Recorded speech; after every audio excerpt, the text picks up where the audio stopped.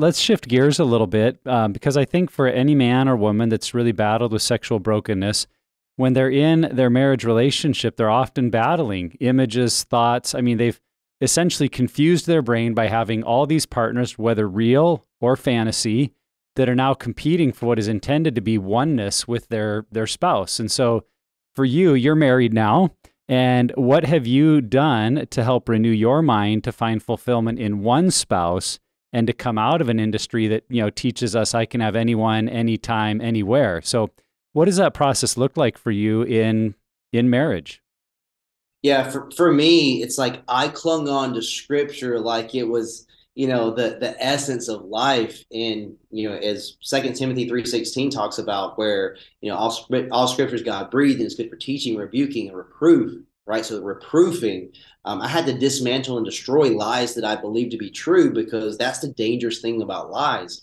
If you believe a lie to be true, it's true to you. Yeah. And what I found to be true is I had not truly experienced love. My mother loved me, but I'd never received that love because I was so angry and so broken.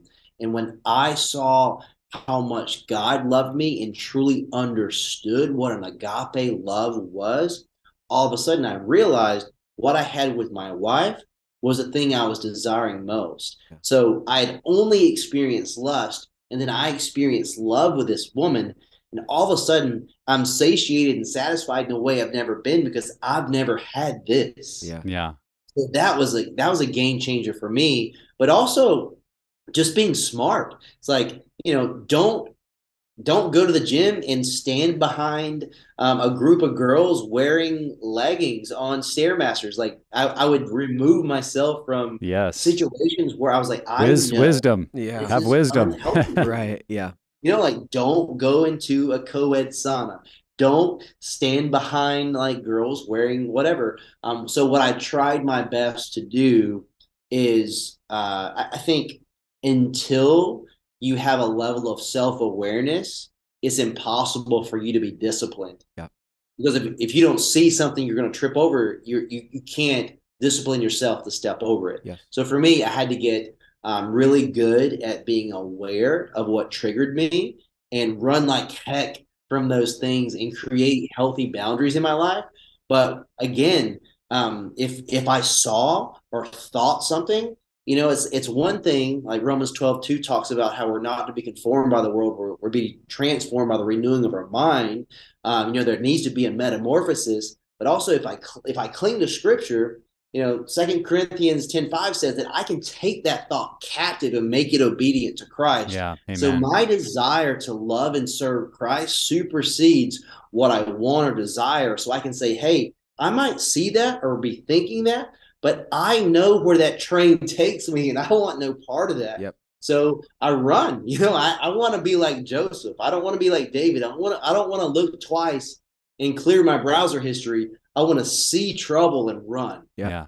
Yeah. I love what you're describing because I think it's two aspects of recovery that sometimes Christians in particular miss, that we have to be built on the eternal word of God. We have to have his truth in our hearts. We have to have our mind renewed, and we have to do really practical actions and behaviors to turn away, to run. I've brought up that the most common biblical instruction for men and women dealing with sexual brokenness is flee, Yeah, run, get out, leave. Yep. And it can't be one or the other, because if we're just trying to change our behaviors without the truth of God's word in our heart, it's not going to change for long.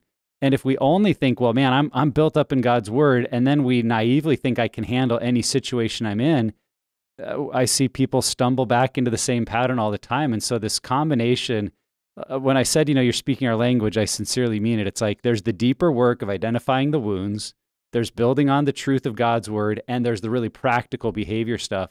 And all of that together is what we've seen be effective. And it's just awesome to hear it coming out in your story. So yeah, thanks for that. Yeah, 100%. And I think that, it's the reality is, like, even if we know the Bible incredibly well, the reality is our heart's still deceitful and we can't trust it. And we have wrongful desires, Yeah. So if I believe what the world says, that I need to man up just, use this bravado to resist temptation, we're going to fail Yeah. time and time again. Yep. Like you might win 50% of the time, but more often than not, you're going to lose because our heart is actually drawn to the things of this world. Yep. It actually takes more, it takes more bravado and strength and like true manhood to say, you know what?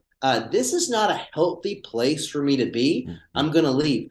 I'm not in a healthy place to have Instagram on my phone. I'm going to delete it, not forever, but for a season. Maybe I don't need to go to a gym. Maybe I don't even need to have a smart device whatsoever, but I'm committed to removing this thing from my life.